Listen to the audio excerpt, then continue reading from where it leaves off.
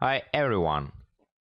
There are different online services that use different methods of dealing with bots. One of the most common, CAPTCHA.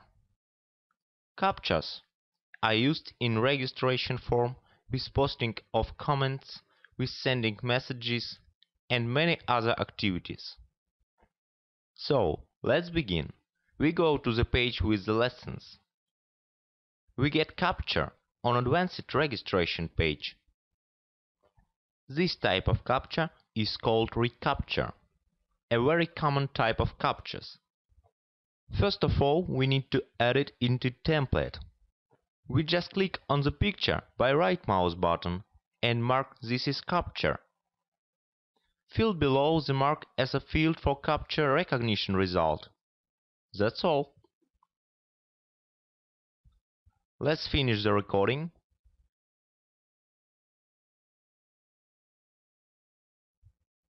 Open the template editor. Select branch with CAPTCHA. The most important parameter here is the recognition model.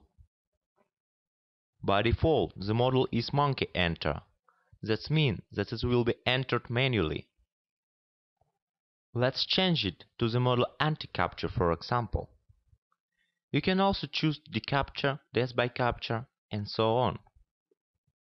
Now we go to the Settings tab to customize recognition model.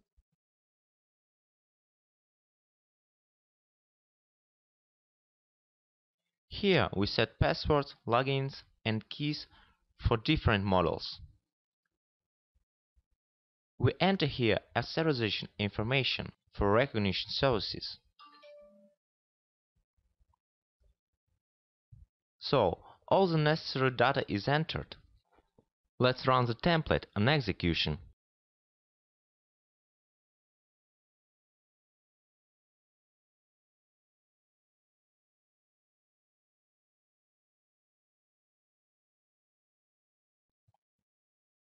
It takes a few seconds when CAPTCHA will be recognized on CAPTCHA recognition service.